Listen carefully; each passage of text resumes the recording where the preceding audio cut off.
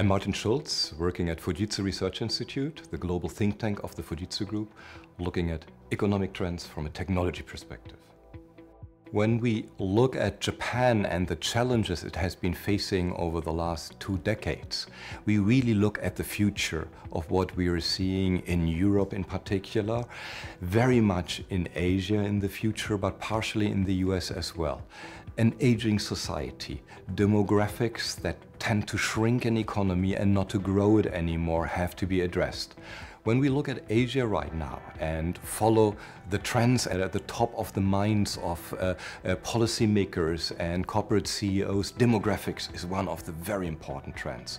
Asia has been the youngest region, growing tremendously over the last decades and now very fast becoming the oldest societies anywhere. Japan has been a forerunner of these trends, being the youngest in the 60s, 70s. Then demographics took a turn.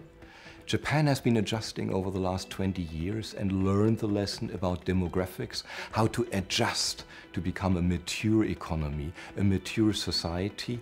Asia, the rest of it is just at the edge of it. In emerging economies, we usually first have raw growth trends.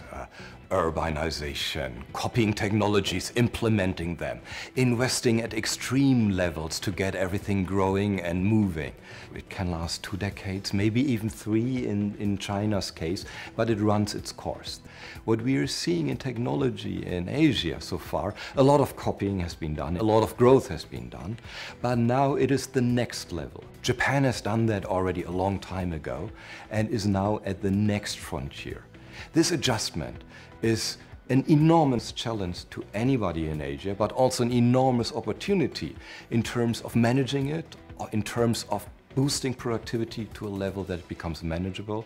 But this is a kind of productivity gap at a time of adjustment.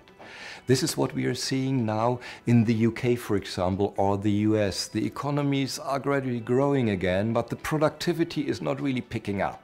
In terms of the effort we are putting in, growth is also not coming back. Our colleagues in the US now call this the new normal. We work hard, we have all the technologies, but growth is not picking up as in the old days.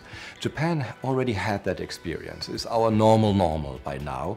What we learned is it takes a long phase when we move from one situation, from one technology push to the next level. In an aging society, it would be about efficiency, productivity implemented in a way that is not directly providing to growth anymore, but to well-being. Much better services, in particular in health, in infrastructure, in mobility, in communications. This is what aging societies need. When we look at how technology is evolving in education, in healthcare, we see completely new levels of caring, of focusing with technologies, humans and the well-being. And this is the introduction of technology into what we do as humans. This is human-centric innovation that is really driving not just markets, but society. And this is what we should be focusing on over the next years and decades.